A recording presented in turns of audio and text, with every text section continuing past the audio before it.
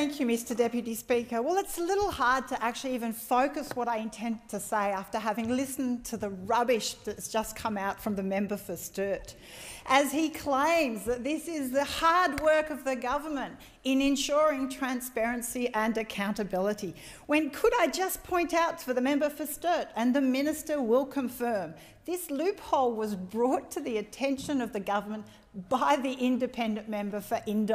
This was no sleuth work or great legislative work coming from the government. So could we just pause a little on the inference that the member just made to the House that somehow this loophole has been used by independent members to somehow be accepting donations from foreign donors, or in ways in which that would be contrary to the disclosure requirements of members of the major parties. Because the irony that the government has the gall to come into this place, and the member for Sturt and whatever members speak on this after, have the gall to come into this place and talk about transparency and accountability in respect to donations is just breathtaking. Let's talk about what this is. This is Electoral Legislation Amendment Annual Disclosure Equality Bill 2021. I have no issues with it because it is a loophole we have identified and has been brought to the government's attention. It closes a loophole in respect to a sitting member prior to announcing as a candidate for the next election receiving a donation over $1,000.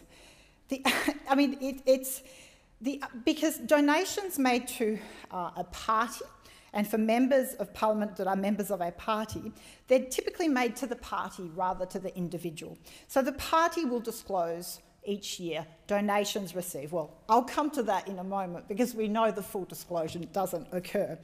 But so whilst a party member is caught essentially by the obligation to lodge a return, in most cases they don't have anything to disclose because it's simply wrapped up in the party return. But obviously, in situations of individuals, individual MPs, they still have to include all gifts or donations received for federal purposes, regardless of value. So this introduces the disclosure of the source of the donation if it is above $14,500 disclosure threshold. But what this is actually introducing is an additional disclosure requirement on independents that is not imposed on members of the party. It does go well beyond that requirement of reporting. Part 3 of this bill clarifies that candidates will be subject to obligations under the Act even if they haven't announced their candidacy. So they're deemed a candidate, to be a candidate for 6 months before they announce or nominate. So in this situation, the government is quite happy to be retrospective, but the irony of how often it is not willing to be retrospective in looking at its own house. They will deem a candidate... the irony is there's just no justification for backdating all obligations to 6 months before a candidate announces. It's to cover up a time when that candidate potentially has no idea they're even going to be a candidate. And particularly when laws applying to a pre-candidate entity are being tightened in the political campaigner bill as well, that passed this place last week, to require disclosure of donations received and foreign donor bans for that pre-announcement period. There's no doubt the government and the coalition are scared of the independent movement. All these legislations are little pieces of puzzle to try and stifle democracy. They are trying to preserve their status quo and limit competition. The irony that that goes so against Liberal principles, so happy to espouse in any other situation. The practical implications of this bill, it will have very little material impact because independents are broadly designed, have been based on integrity. We have been calling time and time again for transparency measures, integrity measures, and for lowering the donation threshold, for real-time donation reporting. All those measures this bill is silent on. We wouldn't want to be increasing any requirement on ourselves, would we, government members? But anyway, this is the campaign that they are choosing to make, and I see the member for McKellar is here, which obviously he is here because he knows he will face a concerted campaign from his community because they are dissatisfied with the transparency and integrity shown in this place. All states and territories have more transparent donations regimes with lower donation thresholds than the federal government. Last year, both parties worked together to reduce transparency of political donations further in avoidance of the High Court ruling. Independents were the only ones in this place to oppose that change and propose amendments to increase transparency. This bill and the political campaigner bill debated last year, it's an obvious assault on trying to minimise competition in this place. It is so hypocritical for members of the coalition to come in this place and talk of transparency and accountability when we have situations of blind trusts and defences of blind trusts that come forward, when we have a refusal to stop lying in political advertising, when we have a delay that is so unexplained on introducing a Federal Integrity Commission, where every attempt at increasing accountability and transparency in this place is opposed. But of course they will come in here and grandstand about their call for equality and transparency. If the government truly wanted to improve equity and disclosure, it would make the reporting timeframes consistent across parties and independents. After the last election, independents had to disclose their donations by October, and they were made public in November, whereas the major parties did not have their all parties did not have their donations public until the following February. Don't see any measure to amend those provisions in this legislation. Also, an independent only campaigns in their seat. And so it is very clear for their community that they see what monies have been raised and what has been spent in that campaign. But the major parties, there is no breakdown per electorate. No party MP needs to disclose how much they have spent or how much they have raised. They hide under the cloak of the party banner. It's one large malaise dumped in a spreadsheet without any fidelity on which electorate raised the funds or which electorate funds were spent. By contrast, the independents campaign on integrity and are transparent. They represent single seats, they provide fidelity at every election, and it's disclosed in a more timely manner. Last month, I seconded a bill introduced by my colleague, the member of Indi, which would increase transparency of political donations. It would reduce the threshold for disclosure of political donations from $14,500 to $1,000. And it would increase the reporting frequency to every quarter for $1,000 and within 5 days of donations above $14,500. This is the type of donation reform this Parliament needs. For too long, money has been hidden from view and from public scrutiny. Our democracy has been for sale. The incumbents are doing all they can to hold on to that status quo as hard as they can.